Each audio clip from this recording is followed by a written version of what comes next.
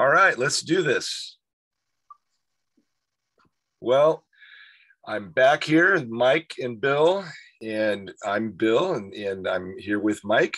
And Yep. We are so excited about today's topic because it's a follow-up to last week. We talked about this really cool passage, one of my favorites in Acts 3 and 4, where the two disciples, Peter and John, had an incredible experience on an ordinary day when God did something miraculous, and what ensued was really the kickoff to them doing incredible things in their ministry post Jesus being physically there with them. And so the topic last week was ordinary men doing extraordinary things. And we talked about how really the thing that made the difference for them was, and it was noted by the religious leaders, like, how is it that these just regular guys with no training and didn't seem like they've got any real reason to be something incredible, how is it that this is happening? And it said, but they took note that these men had been with Jesus. And so today we're going to talk about this idea of, well, how can we be people that God uses in extraordinary ways?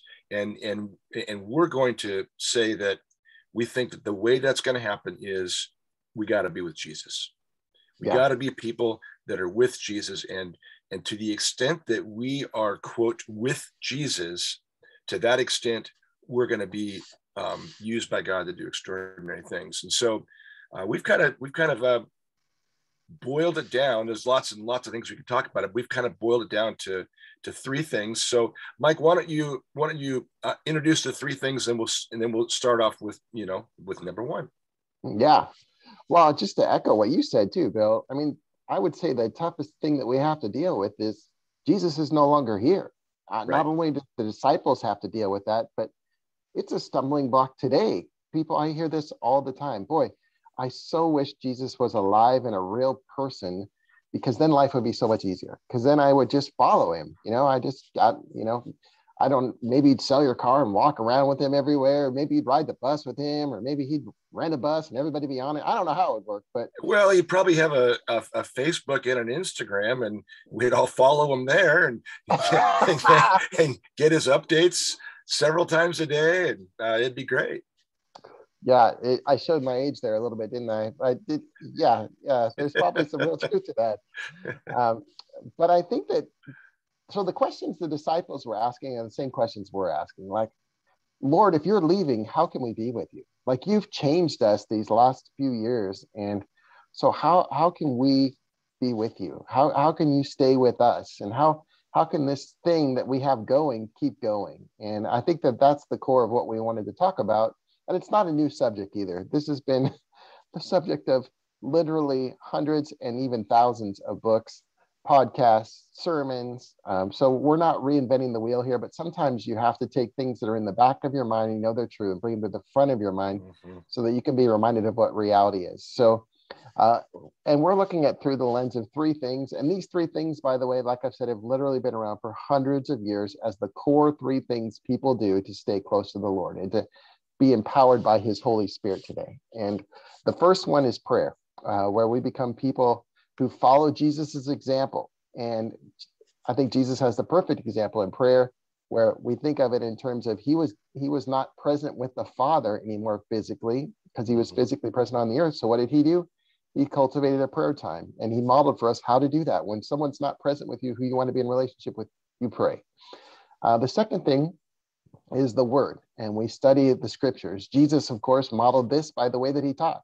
Nearly everything that Jesus taught is in the Old Testament. In fact, the more that you study about the New Testament, the more you realize what's so new about the New Testament. Because everything, Jesus lived and breathed the Old Testament so much so that all of his teachings were derived from it. And so he walked and embodied the word of God, and he knew it so well, it just naturally flowed off of his tongue, and it connected him to God. And then the last piece that Jesus did a good job of, and we talked about this a little bit, is he was able to create a group around him of like-minded people who then were able to do life together and strengthen each other and encourage each other. And that's the third part that we believe in, is, for lack of a better term, we'll call it fellowship. And having people around you that believe and are moving in the same direction is one of the ways we stay close to Jesus. Yeah. Yeah. So those are kind of the three things that we think about: prayer, the scriptures, and fellowship. Yep. I know for me, to the extent that I do those three things, like, for sure, to that extent, it's either going to be a good day or not a good day in terms of, seeing what God's doing in my life, being aware of needs. We talk about being aware of potential divine appointments, having those spiritual goggles on, and being able to really be used by God. To the extent I'm able to have some time in prayer and be in His Word and be encouraged by other brothers and sisters in Christ, to that extent, things are going to happen. Amen. Couldn't agree more. Dive in. Yeah, let's dive in. So prayer, number one. Well, I don't know about you, Bill, but one of the things that I subscribe to is, and again, I'm aging myself here, but I'm going to go ahead and say it, is the Nike model of prayer, which is just do it. And before we even dig into how to pray and all that stuff, I found in my life, I just have to do it. Like you said, when I do it, life is so much better and so much different, because if I don't, then I find myself being self-absorbed, or other, my family absorbed, which is, again, a version of self-absorbed. Or I get caught up in the task, or I start worrying about the future, or I'm thinking about the past. And I get caught up in all these little things if I don't just do it. And I've learned that for good or for bad, I have to do it. And so for me, that's the first thing that I think about when I think of prayer, is it's something that I just have to do. I have to make it a priority every day to spend time with the Lord. And we'll talk about what that looks like too. But for me, that's the thing that stands out the most when I think of prayer. It's a self-discipline. It is something that I have to discipline myself to do. I don't naturally do it. I've been a pastor. I've been doing this for a very, very long time, this whole following Jesus thing, and I still don't naturally pray. I have to discipline myself to do it. I naturally want to do other stuff, which is just insane how sinful I am. I don't know. What's your first thought when you think of prayer? I can relate. Well, when I think about prayer, I think about how not good at it I am. Right. And I think, like what we do now, Mike, with Legacy, we have so many conversations with people every day. And I think this is, I like what you said, just do it.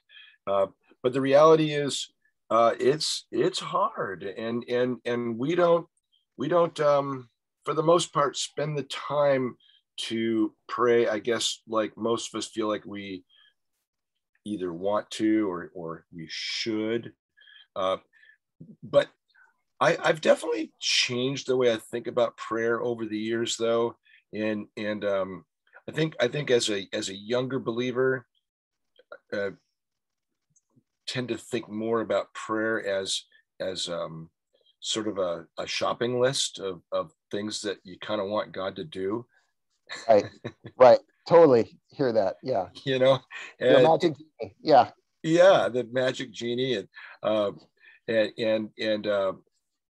I've definitely have gotten away from that. And so for me, prayer is much more about just talking to God about what's going on and expressing my trust in Him for things that are going on and thanking Him. And it's much more relational and much less prayer request driven. Yeah. If that makes sense. Yeah. Well, it's fascinating you say that, because J.I. Packer in his book, Knowing God, says you can tell the maturity of a believer by how they address God. And he says that mature believers address God as Father. But it's exactly like you're saying, though. It's that thought of, I know I need you, Father. I know I need your presence. I want to be with you. And there's something about that. And at the same time, when we go to our Father with requests and those things too, we know that he provides. And that was the first thing when we came up with our list of what do we do and how do we pray, because that is kind of what the podcast is about. How do we stay with the Lord? Yeah.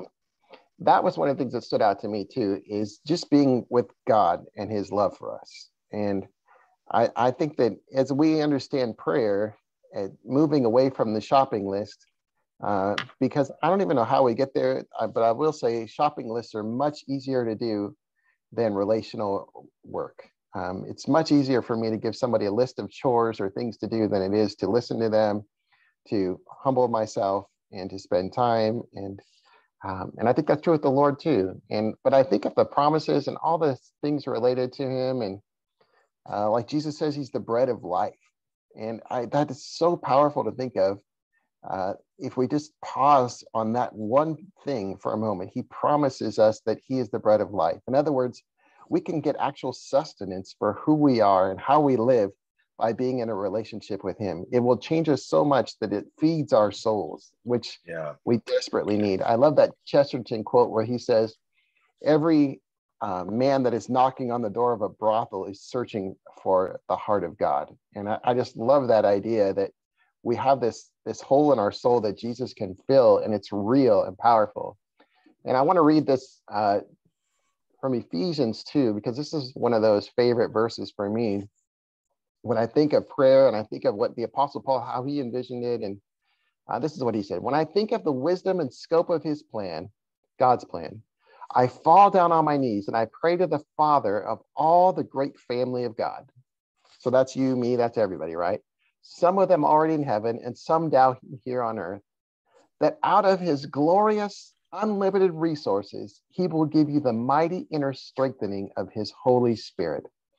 And I pray that Christ will be more and more at home in your hearts, living within you as you trust in him.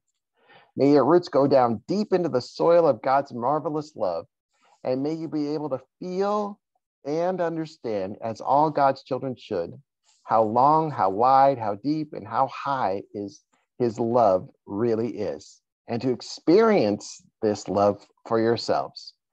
Though it is so great that you will never see the end of it or fully know or understand it. And so at last you'll be filled up with God himself. And as I think about that passage, I'm reminded that this relationship with God is not just something on paper, and it's not just something in our heads. It's not just something for somebody else. The Apostle Paul saw God as real, alive, and his love in particular transforms us and changes us. And as we learn to step into that love, surrender ourselves to that love, and be with the Father, as you were describing, he changes us. Yeah. As you were reading that, it made me think about that passage in Philippians 3:7, where Paul's talking about, man, this is the most important thing. He said, but whatever was to my profit, I now consider loss for the sake of Christ. What is more, I consider everything a loss compared to the surpassing greatness of knowing Christ Jesus my Lord, for whose sake I have lost all things. I consider them rubbish, that I may gain Christ and be found in him. So that's the perspective, you know. Yeah. This is it. This is the greatest thing. This is the most important thing. It's who we are. It's what we're about. It's our life. And nothing else compares. Well, as you read that, Bill, I was reminded of the old hymn, I'd rather have Jesus than silver or gold. I'd rather have him than riches untold. I'd rather have him than houses or lands. I'd rather be led by his nail-pierced hand. And then it goes on, I'd rather have Jesus than men's applause, and be rather faithful to his dear cause. I'd rather have Jesus than worldwide fame. I'd rather be true to his holy name.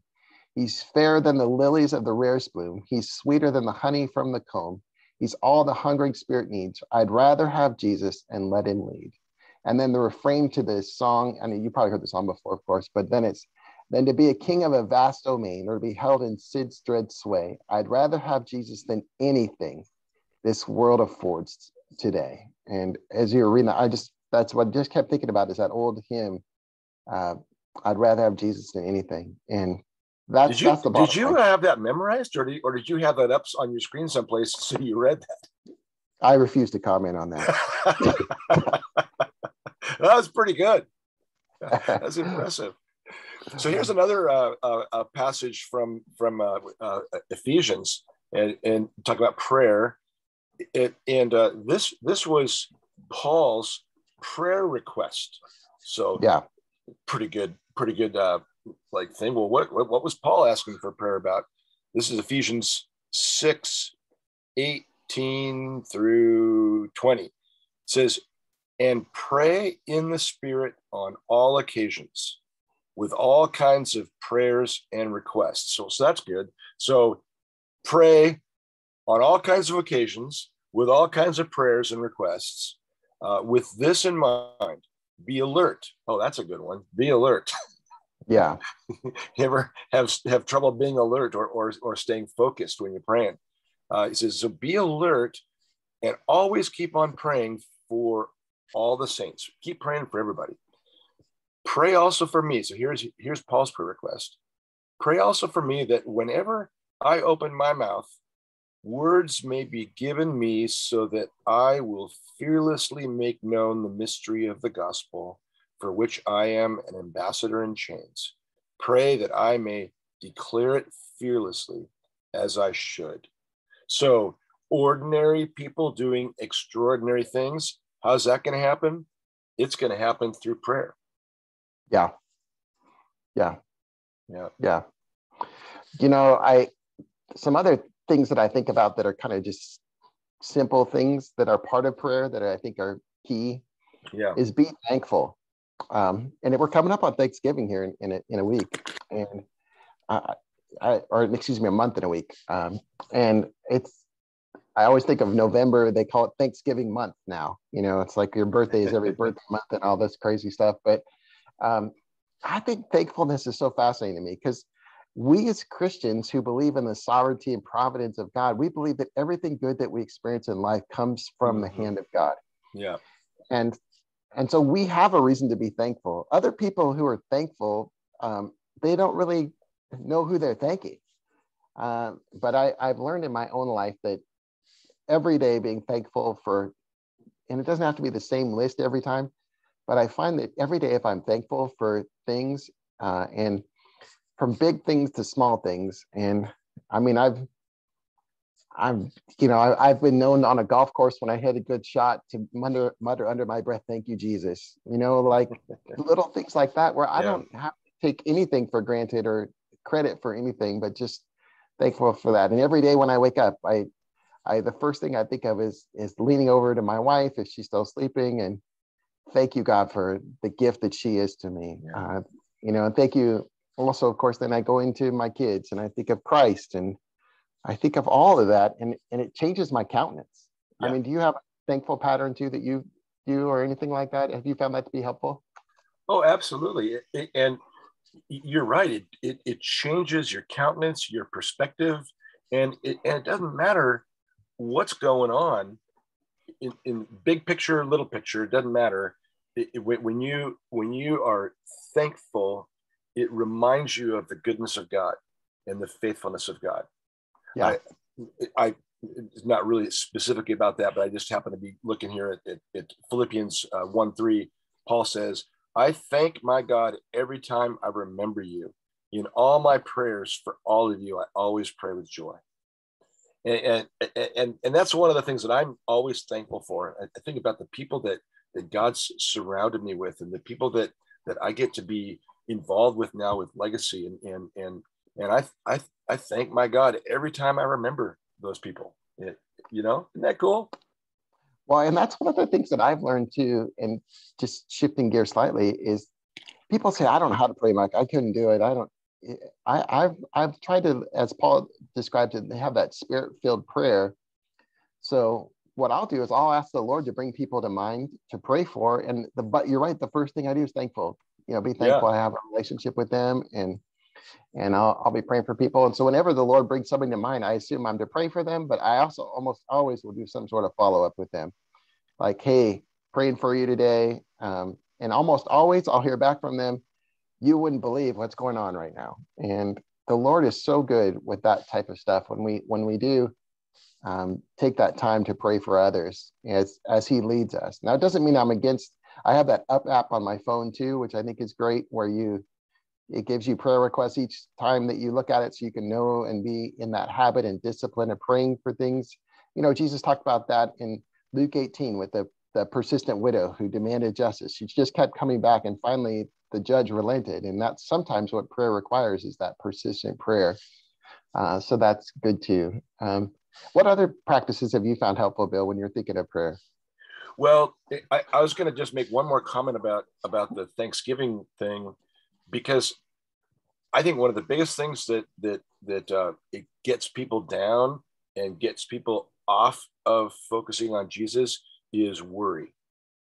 Absolutely. And so much of the time we have so many things that are coming in on us from outside of ourselves, and whether it's work and family and friends and finances, and you go, the list is endless. And there's always lots and lots of things to worry about.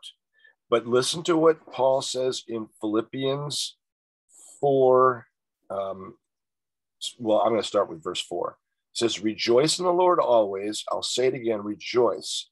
"Let your gentleness be evident to all. The Lord is near." But here's the main verse, verse 6. It says, "Do not be anxious about anything." Or in other words, don't worry about anything. But in everything. So wait, in everything or in most things?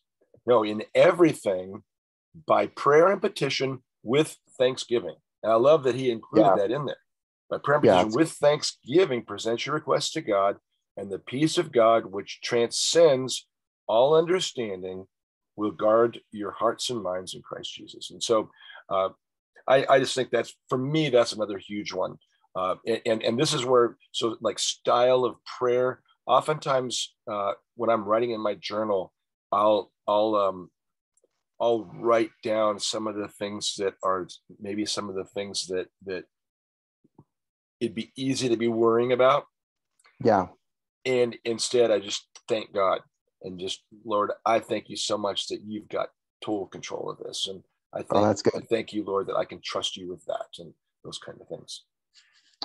Well, there's a lot more we could say about prayer. We want to touch the other topics, but let me just say this to kind of close it down. And we're kind of talking about around this, but part of prayer is just surrendering yourself to the Lordship of Christ. Yeah, that's part of prayer is just saying, Lord, I am your servant. Have your way in my life. It's repenting. Lord, I've been doing my own way, and here's how I've been doing my own way. Forgive me, restore me, renew me, and put me on your way.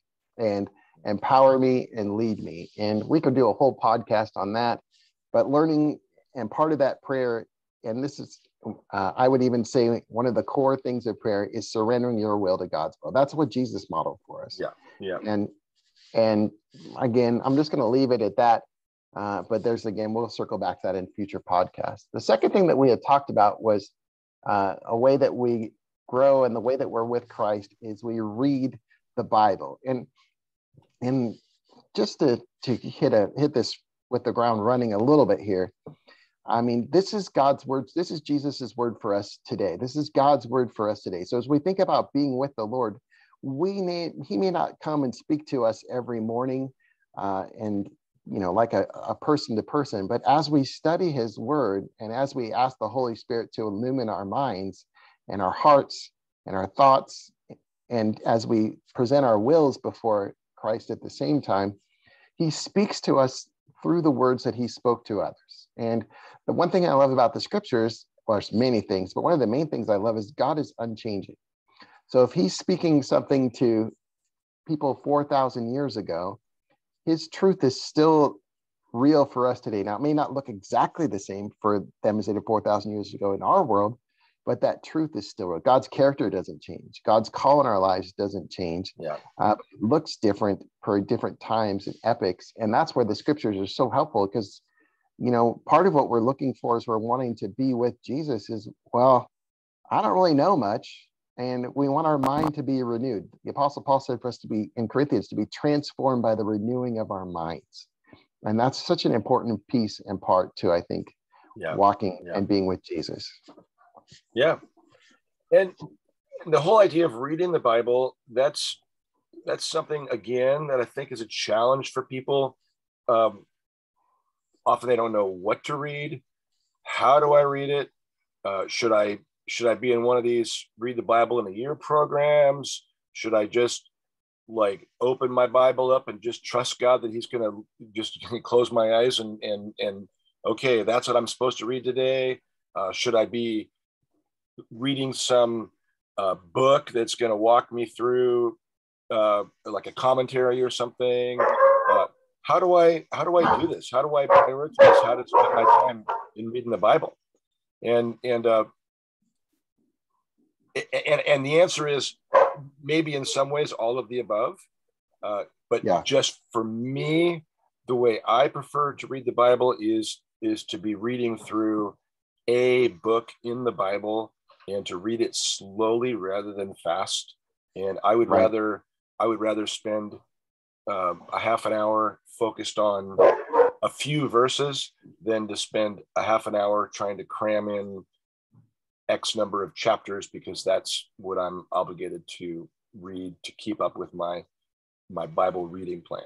But that's just me, and I know other people love reading plans too. So, well, I've done it both ways. I've done the read the Bible through the year a few times. You know, like I read the Old Testament once, New Testament twice with the plan I use. I've done the read a book of the Bible and take a year to go through one book. I've done all kinds of different things. And again, I would probably put this in the just do it category too of even if you just picked a random verse, that's better than doing nothing. And so, you know, I think I like the idea of having some sort of connection with it so that you're able to, like you journal afterwards. I often will do my podcast, my Daily Nugget podcast afterwards. Like I'll be reading whatever I'm doing for the Daily Nugget is one of my primary devotions. And that helps me a lot because then I kind of get my audio journal in some ways. But there's some way having a mechanism that you teach it or you journal about it or something that really helps you listen. And that was one of the things I was going to say is when we approach the scriptures, though, we want to approach them with humility and we want to approach them with, Lord, speak to me. Like I mentioned before, because otherwise we can become the opposite of what Jesus wants. We can become the Pharisees. We can become people who have all this knowledge, but don't have a heart for the Lord. And our goal is to have this heart for the Lord, like the disciples did, where they were with Jesus. And all of a sudden, God started using them powerfully because of that humble spirit that they had. And where we get into trouble is when we think we know everything or we're studying so that we can prove things to other people and, you know, or make ourselves sound smart or spiritual. And that's where we get into trouble. And so even when we're thinking about people who are overwhelmed, that's a great place to be to study the scriptures, because then you pray and you say, Lord, I'm not a super Bible scholar, but I want to hear from you. And boy, you'll be surprised what God would do with that prayer. Wouldn't you say? Yeah. And I think I like what you said about the just do it thing.